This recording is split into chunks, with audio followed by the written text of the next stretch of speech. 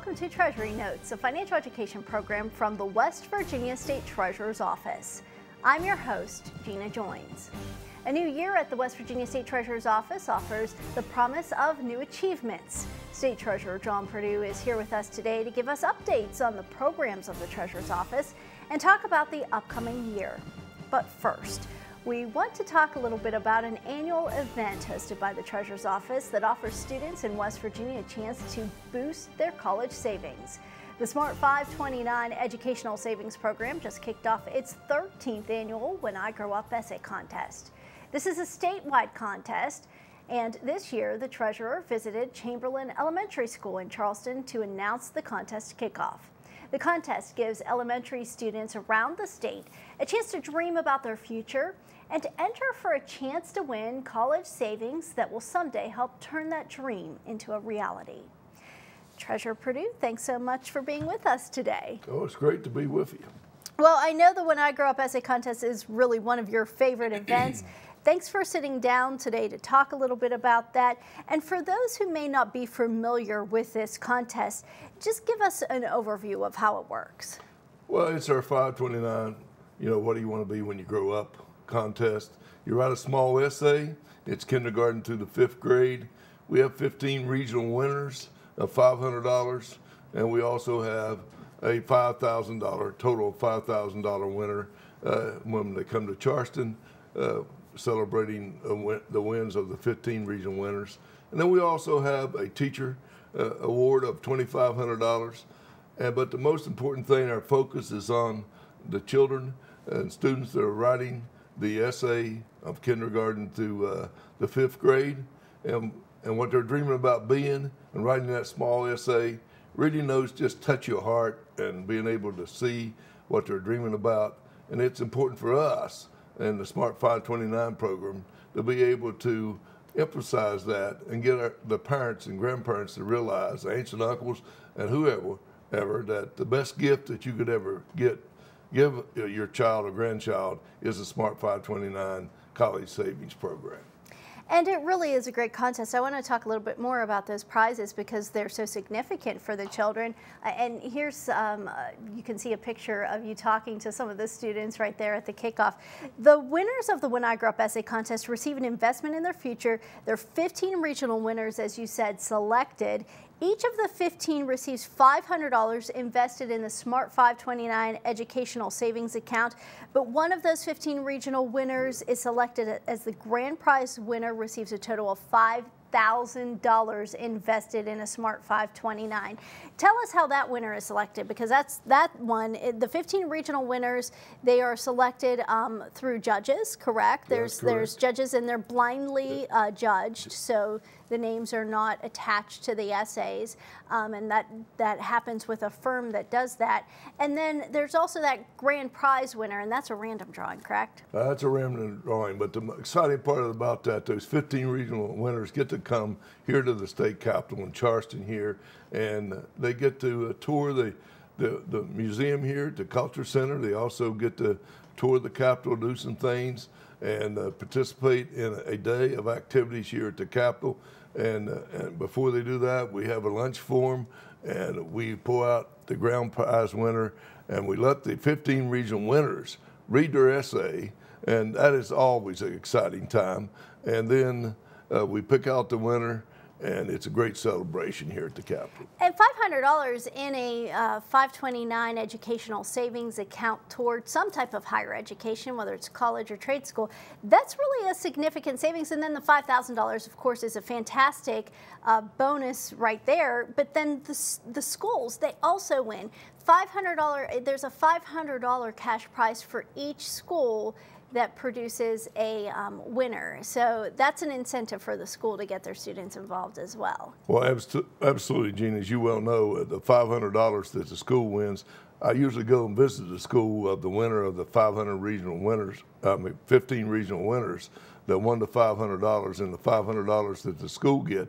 And that's another great opportunity to promote the 529 plan and get other parents and grandparents participating in saving for their children. And it's just a great opportunity to really promote a program that's $2.7 billion 529 program in the state, and you know, it's a dollar for dollar tax deduction on your state income tax, an incentive there. You never have to pay any federal tax as long as it's used for, or state tax as long as it's used for educational purposes. So it's just a fantastic program that we've started in the state of West Virginia that benefits over 40,000 West Virginian families that participate in the program.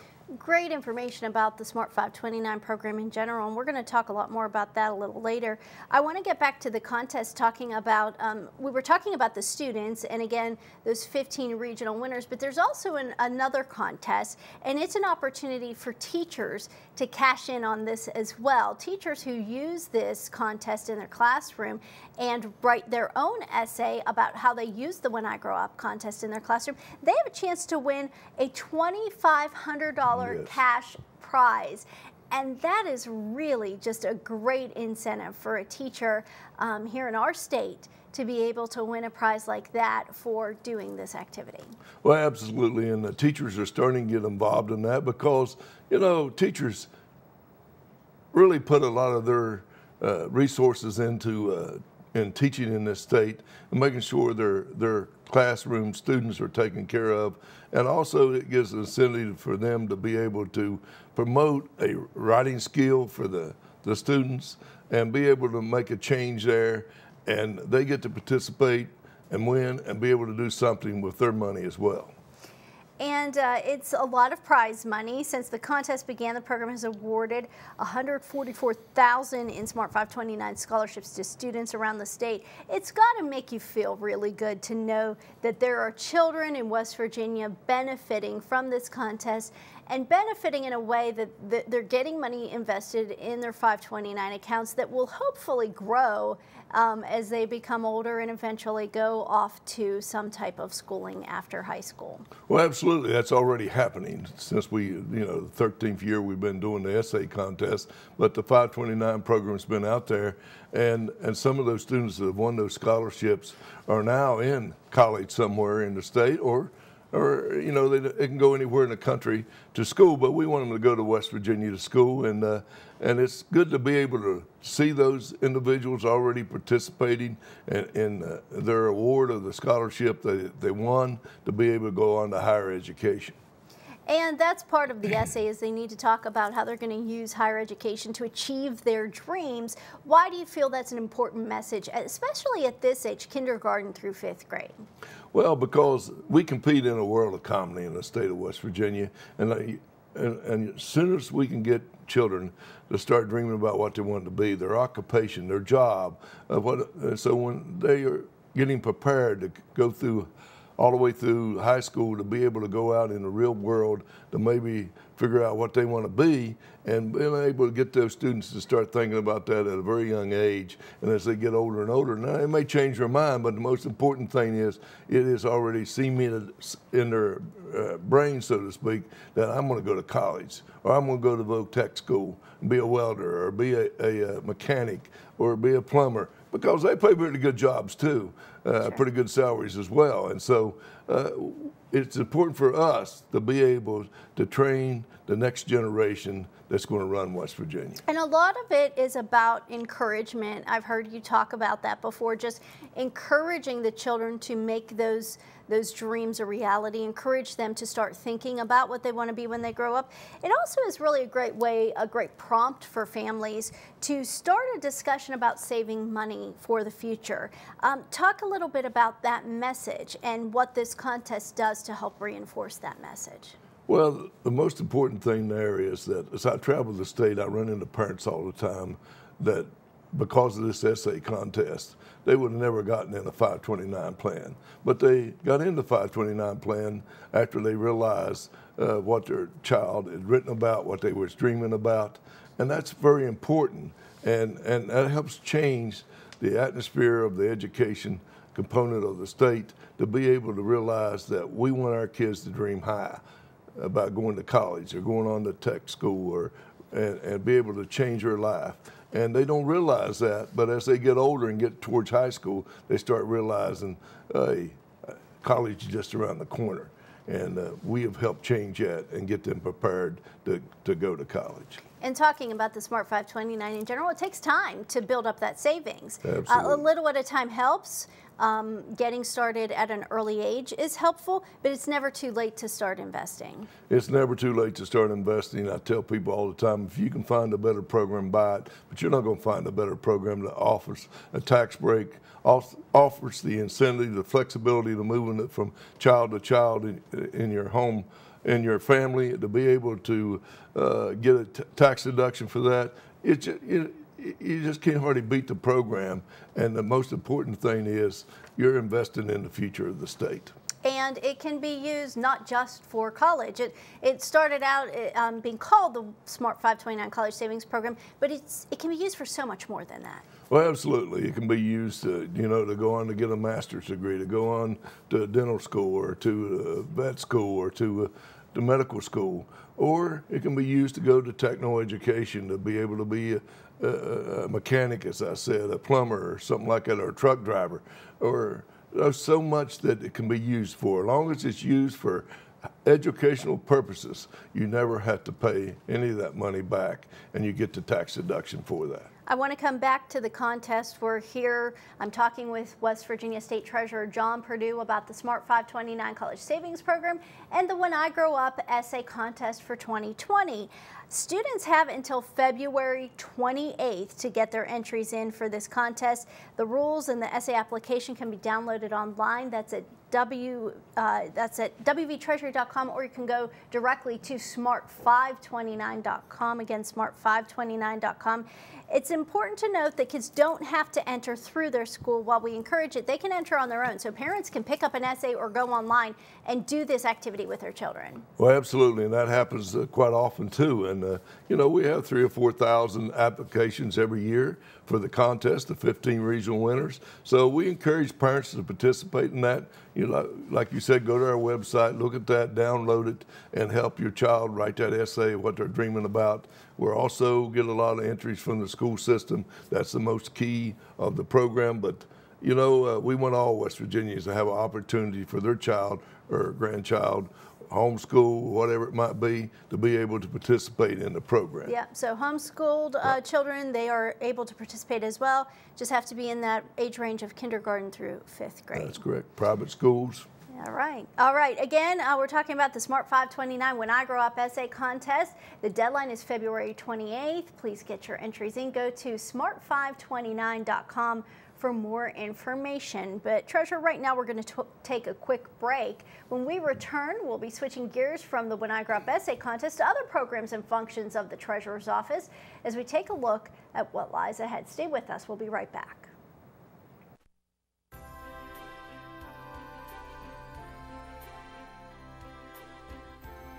No one's journey looks the same, but everyone's needs a start. Smart 529 College Savings Plans.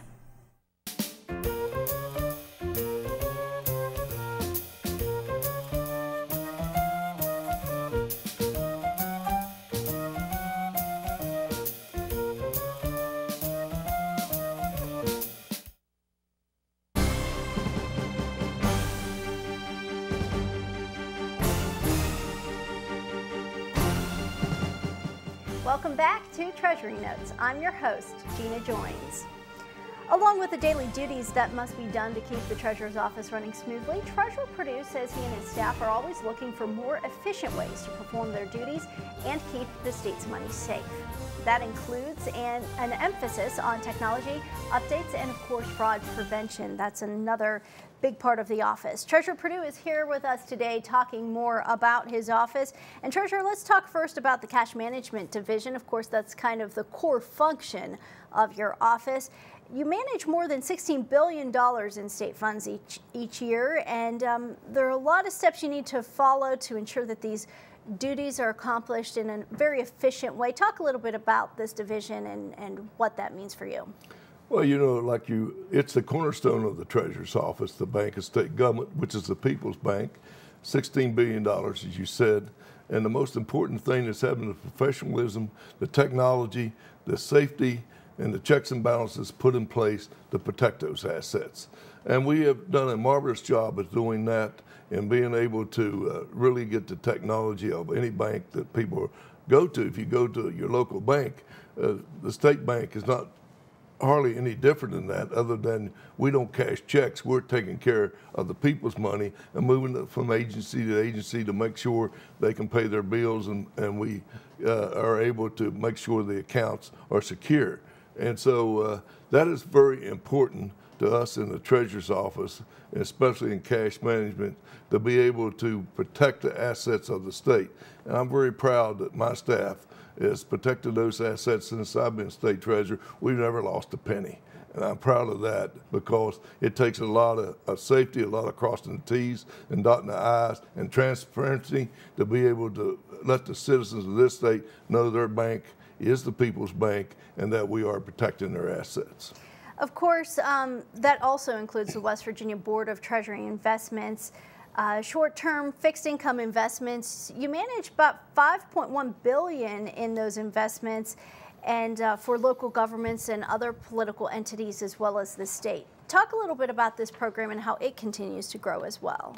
Well, the Board of Treasury Investments is that we invest for the state of West Virginia, the operational funds, also for county, city, and governments and other local entities that participate in that portfolio. We have, and I'm very proud that for 13 straight years we've been one of the best in the country in CAFR, and also Standard & Poor's is rated as one of the top,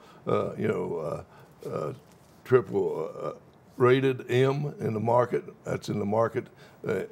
Is to be able to do that. That says a lot about the Treasurer's office, and be able to work with county and city governments and the state to be sure that they are crossing the T's and dotting the I's, and we're investing their money to get the best assets returned to them as well.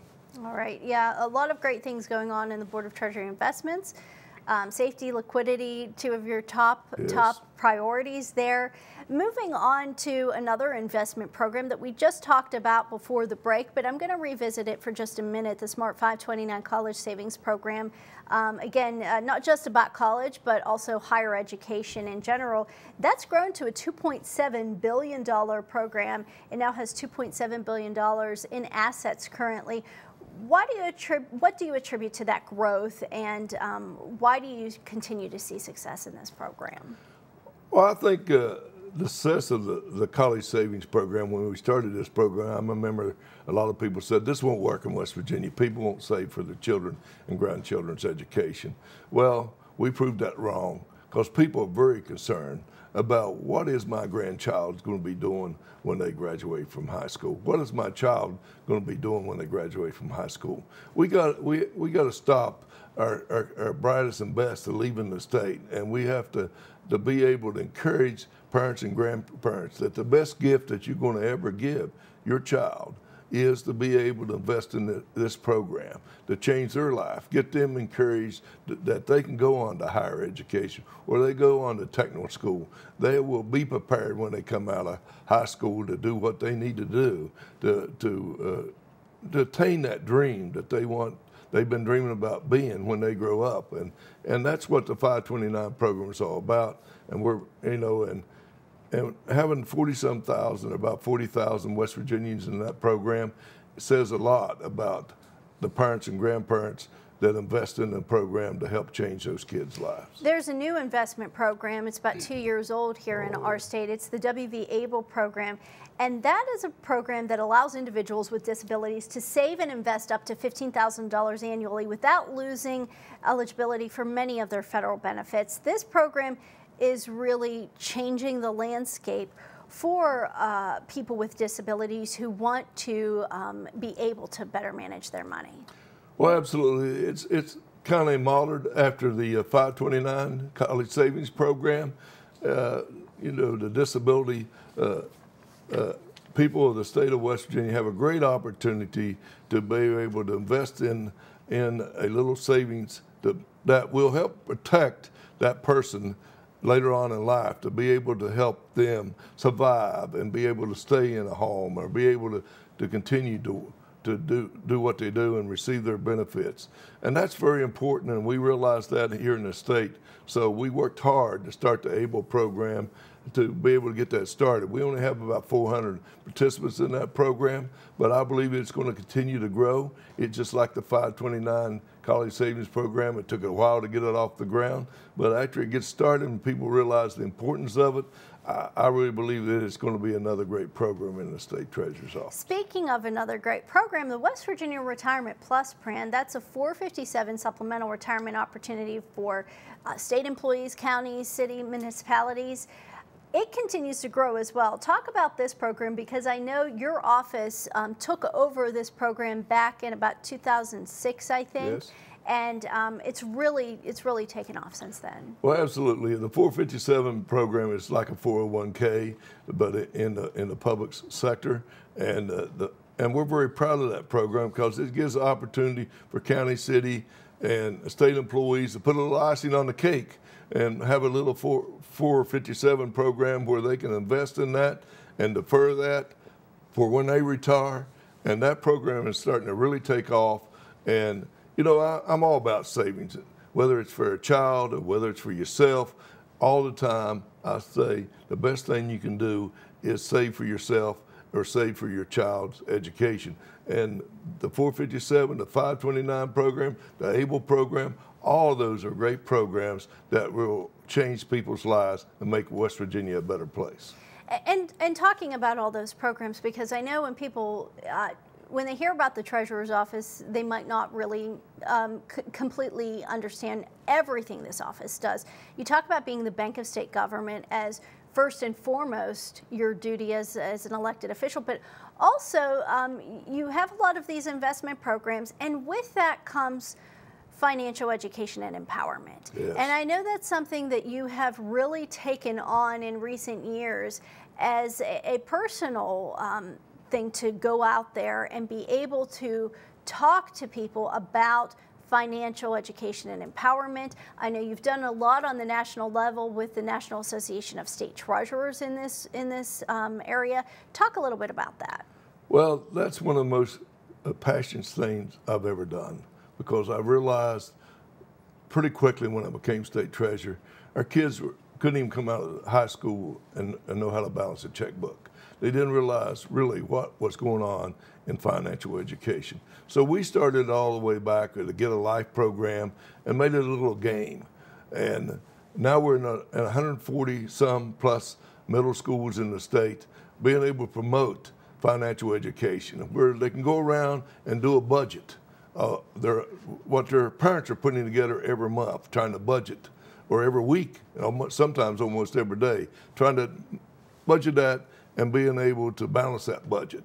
And so they're able to go around, buy the house or rent the house, make the utility payments, buy the car, be able to buy the groceries, go to the doctor, all the different things that parents do every day. They don't automatically go to the ATM machine and get that money out. It does not automatically come out. They have to have a budget. They have to know the money's there.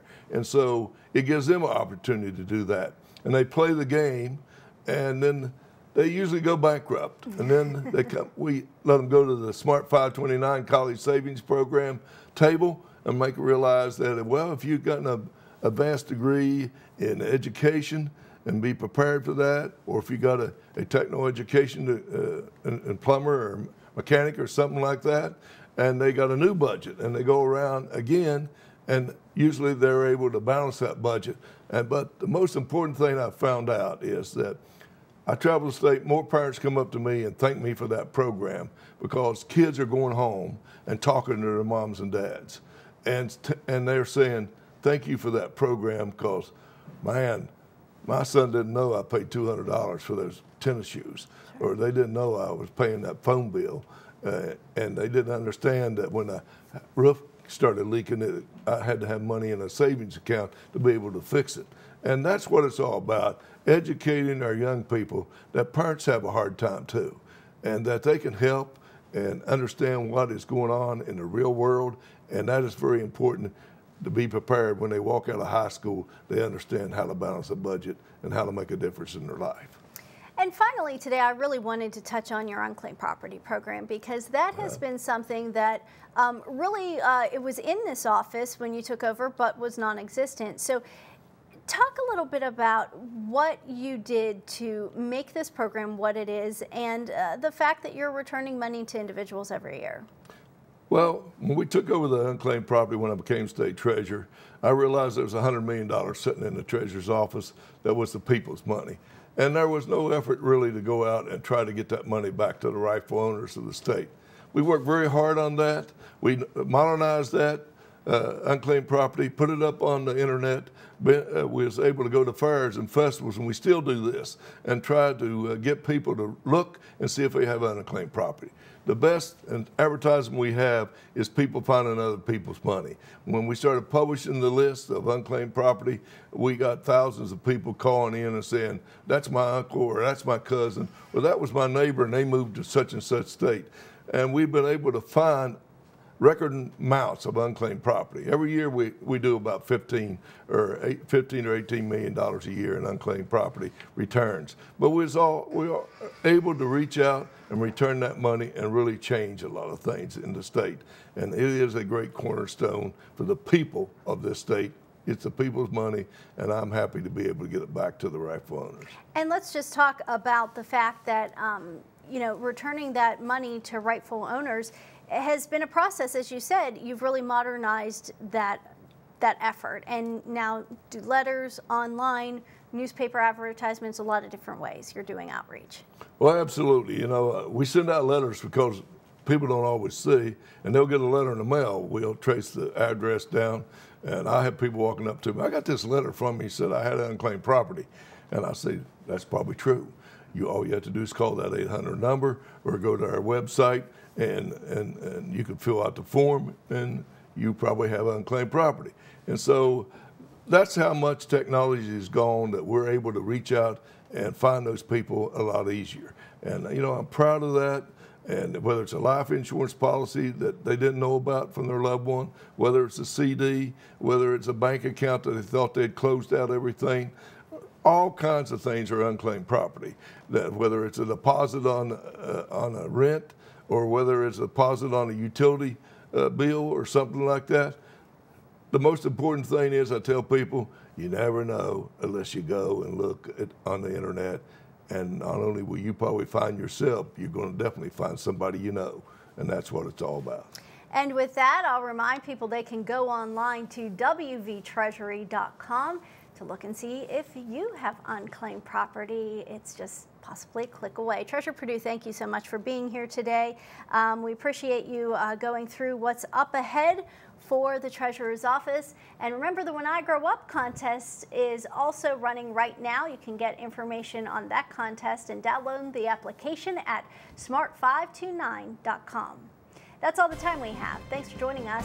Remember, you can always get the latest news and information from the State Treasurer's Office. Follow us on Facebook, on Twitter, or just go directly to our website. Keeping you informed on the Library Television Network, I'm Gina Joins with the West Virginia State Treasurer's Office.